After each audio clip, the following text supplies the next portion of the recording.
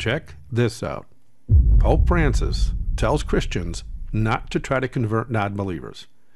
The article says that Pope Francis told Christian high school students this weekend they should respect people of other faiths and not attempt to convert them to Christianity, insisting we are not living in the times of the Crusades. Asked by one of the students Friday how a Christian should treat people of other faiths or no faith, the Pope said, "We are all the same, all children of God, and that true disciples of Jesus do not proselytize."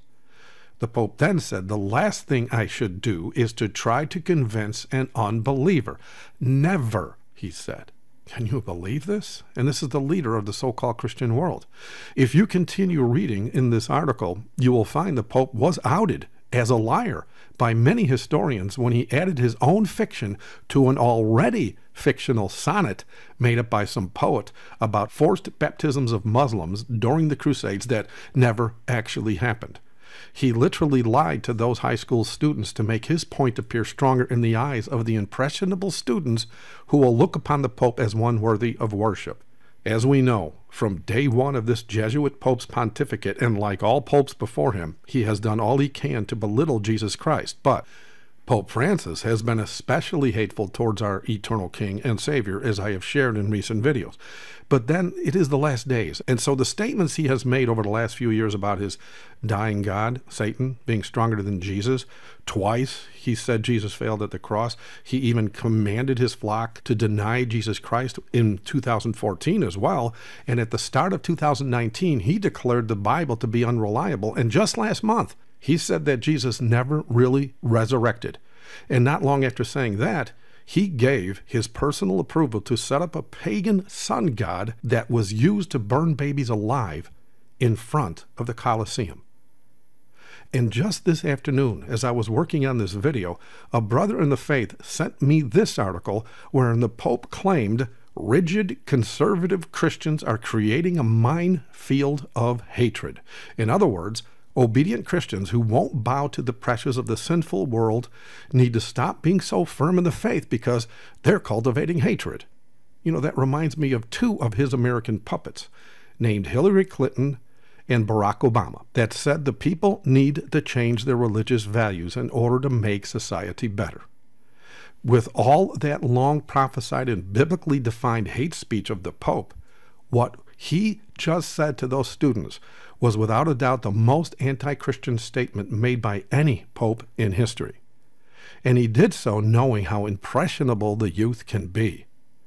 Now, this is not the first time a pope has made a statement like this, but it is the most graphic, wherein his hatred of Christ has become obvious now. What I mean is, when this pope said to stop preaching to the Jews back in 2015, most people ignored it because most are already taught by their false pastors that the Jews are guaranteed heaven. But for the Pope to declare Christians should stop preaching Jesus as Savior to every soul on earth is exactly how Satan would have him preach. And now that he has worldwide power, he's going to make statements like this. Not only will his words make some of those people that actually worship this man agree to stop preaching their faith, it will make billions believe that anyone that ignores his command to stop preaching are actually being unlawfully cruel, and so even more people are going to start hating Christians, obedient Christians. And this hatred will be cultivated all over this world by this Jesuit Pope. What this Pope just said to those students is the exact opposite of what Jesus Christ said for all Christians to do. For Jesus himself said, as his last instruction to the apostles, the following words in Matthew 28, verses 18 to 20. It says that Jesus came and spake unto them, saying, All power is given unto me in heaven and in earth. Go ye therefore, and teach all nations, baptizing them in the name of the Father, and of the Son, and of the Holy Ghost, teaching them to observe all things whatsoever I have commanded you. And lo, I am with you always, even until the end of the world. Amen. We are in the last days. As prophesied in 2 Thessalonians chapter 2, verse 3, the man of sin has been revealed, brothers and sisters. In short, the Pope is lying. As prophecy has proven in an exhaustive manner, every prophecy that has ever been uttered in Scripture regarding Antichrist have been fulfilled by the popes of Rome. They're all listed now. eschatologically speaking as well. In other words, the prophecies have already been matched with historic events that the popes have done.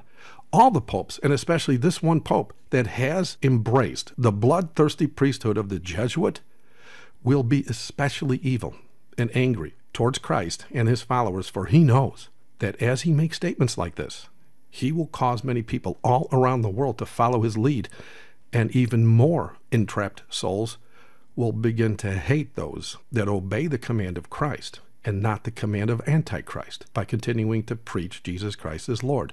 No man, not even this Pope, can stop the remnant people who are prophesied to go forth in the loud cry to declare the hour of his judgment is come.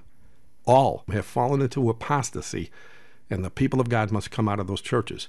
And soon the man of sin in Rome will demand all nations must pass laws that break the law of the Creator God so as to receive the mark of the beast.